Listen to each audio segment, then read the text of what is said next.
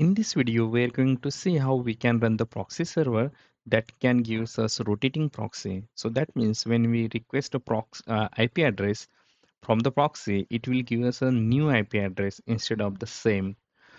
Previously, I have shown you how we can use the Tor network to create a proxy and get an IP address from that proxy server.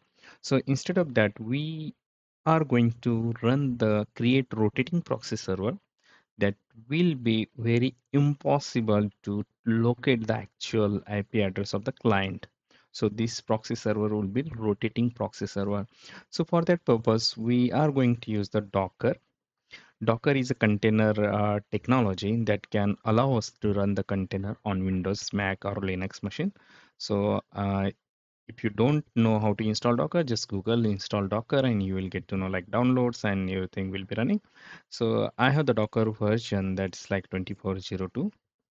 So now let's start with like how we can create the rotating proxy server. For that purpose, I'm going to share this URL actually inside the description, but let's go to the GitHub and just type this URL. And this is the image that already created uh, by Mats for us to create the rotating proxy. So let's pull that image in the Docker and let's see. If you don't know how the Docker look like, I can give some more information there. Before that, let's start pulling this image and paste this. It will take some times to pull this image from the internet actually. So as per your download speed, it will take some time. So if you have installed the Docker inside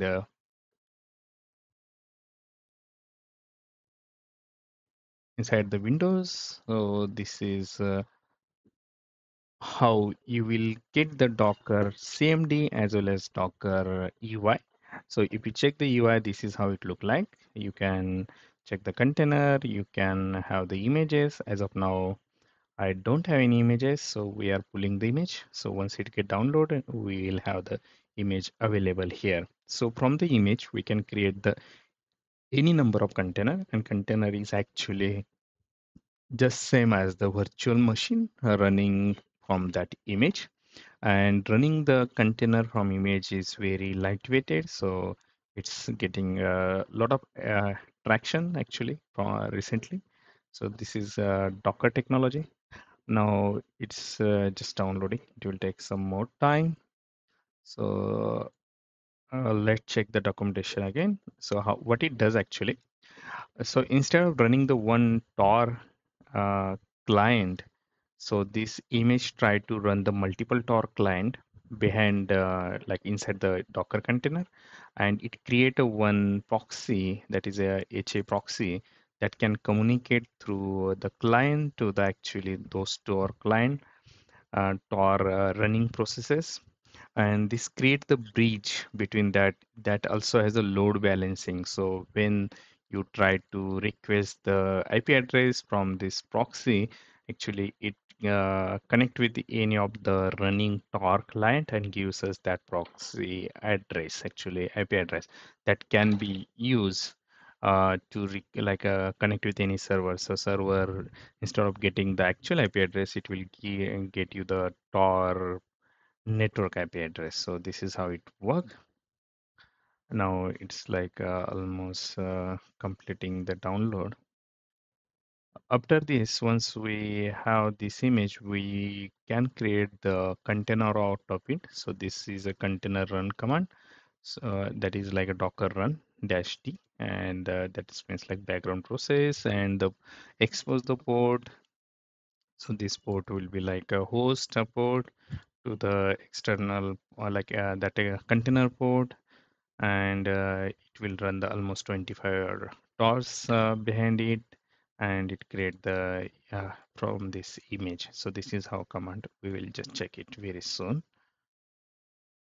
So we have the image full.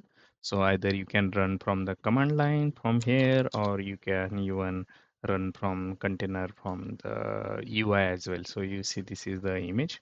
So if you can directly run from here, or you can just run from command line. So let's try from command line as it's given here.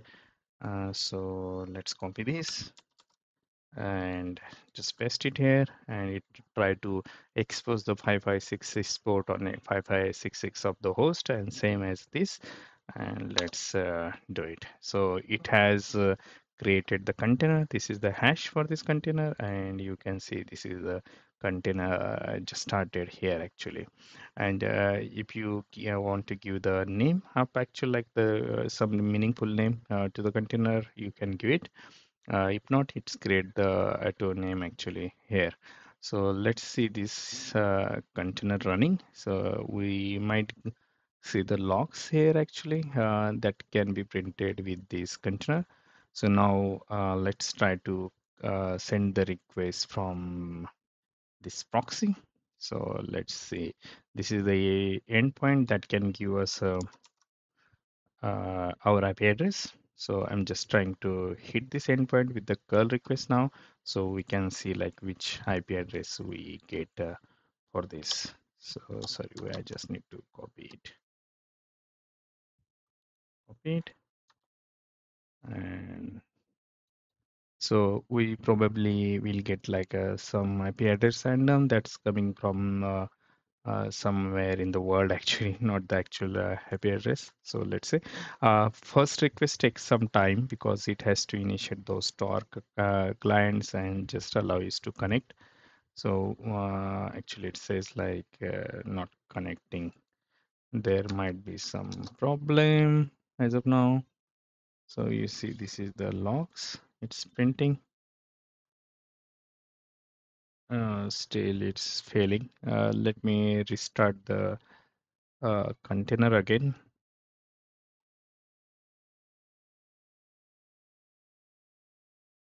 Okay, I had to restart this container actually. So if you want to restart, you can restart from here just to get it running. And now you can see here, if I hit, I get the some IP address. This is a like a new IP address for every request. So you can check this here. And actually, this runs the almost 25 torque line behind the screen inside the container, and this gives me random like a rotating IP address.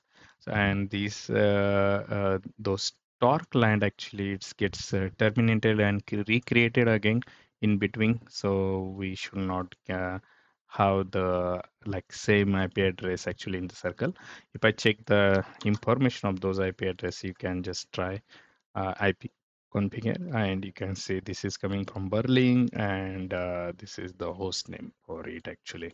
So this is coming from the Tor network. So now you can use this proxy server to have the IP address that is rotating one.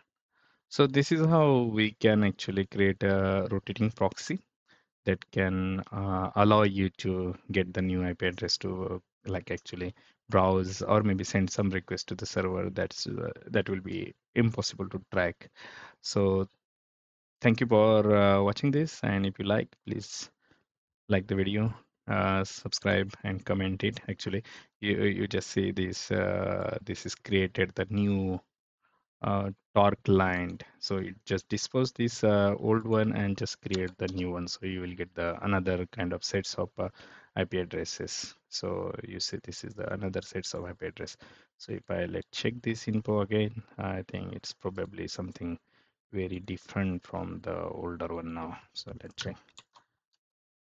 So what it coming from? It's coming from Amsterdam now instead of like the Berlin. So this is how you will get the rotating IP. So thank you for watching. Have a nice learning.